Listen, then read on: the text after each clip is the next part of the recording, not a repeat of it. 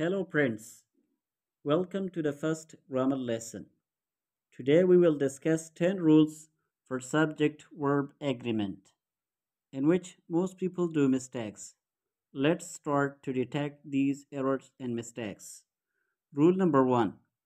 If two or more singular subjects connected by and, usually take a verb in the plural. For example, Hari and Ram is here.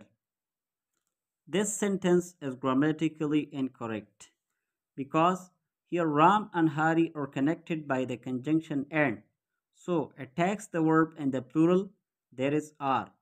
The correct form of this sentence is Hari and Ram are here. Rule number 2. If two singular nouns refer to the same person or thing, the verb must be singular. Grammatically, this sentence is also incorrect, though here is a conjunction and used, but here the same person is secretary as well as principal. The correct form of this sentence is the secretary and principal is coming. Rule number 3. If the singular subjects are preceded by each or every, the verb is usually singular. For example, every boy and girl were ready. In this sentence, the word every is used, but the verb is still plural. Here, the verb should be singular. The correct form of this sentence is every boy and girl was ready. Rule number 4.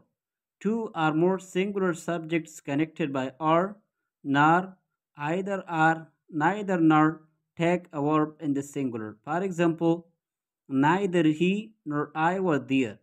The correct form of this sentence is neither he nor I was there. Rule number 5.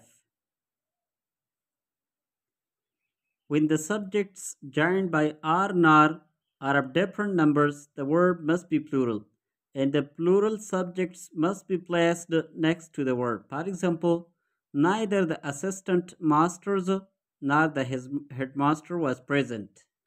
Here the singular subject, that is headmaster, is placed before the verb.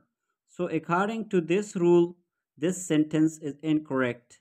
The plural subject of this sentence is assistant. It should be placed before the verb and the verb must be plural. For example, neither the headmaster nor the assistant masters were present. Rule number 6.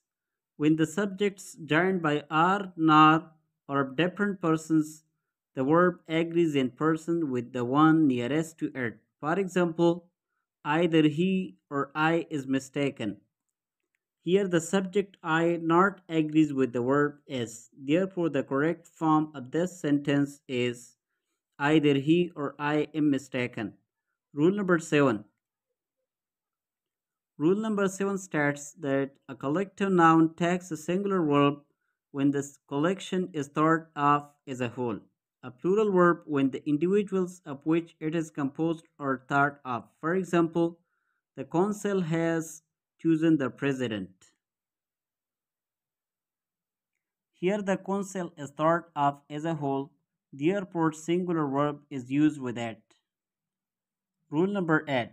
Some nouns which are singular in form but plural in meaning take a plural verb.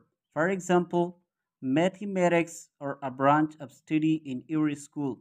The correct form of this sentence is mathematics is a branch of study in every school. Rule number 9.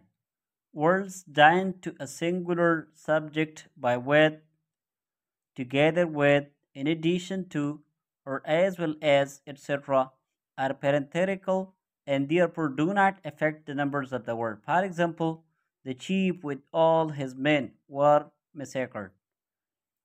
This sentence is incorrect because here the chief is singular noun and joined by with, so it takes the verb in singular, not in plural. The correct form of this sentence is the chief with all his men was massacred. Rule number 10. When the subject of the verb is a relative pronoun, care should be taken to see that the verb agrees in number and person with the antecedent of the relative. For example, I, who is your friend, will guard your interests. Here the subject I not agrees with the verb is. So the correct form of this sentence is I, who am your pen, will guard your interest.